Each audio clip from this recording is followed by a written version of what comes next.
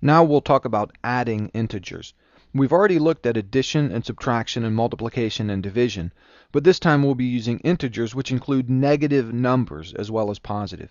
So whenever you do arithmetic, you have to pay attention to the sign of the numbers. Now hopefully you've done this before. Hopefully this is review for you. If this isn't, then you need to make sure you pay careful attention and get this down, because this is important and it's something that you'll use in your continued study of math in this course and in other courses.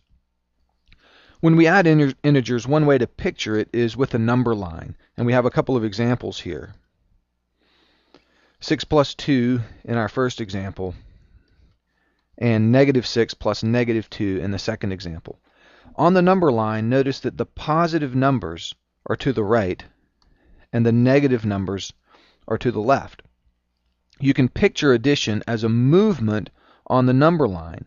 A positive number means go to the right, and a negative number means go to the left. So let's look at this 6 plus 2. We start at 0, and then 6 means we go over there to 6, and then adding 2 means we go 2 more to the right there, and we end up right there at 8. So 6 plus 2 is 8.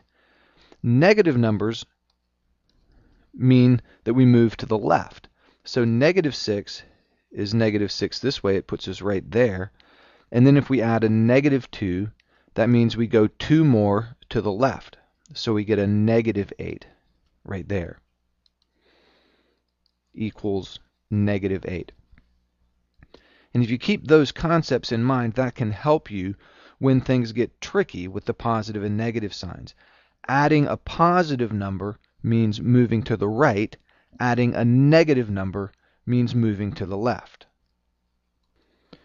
What we see in this example is that adding two numbers with the same sign results in a number with that sign. In other words, adding two positive numbers resulted in a positive number.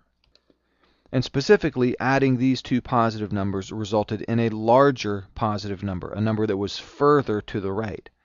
And adding two negative numbers resulted in a larger negative number, larger in the sense that it's further away from zero. It's larger in an absolute sense. So adding two negative numbers results in a larger absolute value negative number, a number that is further to the left.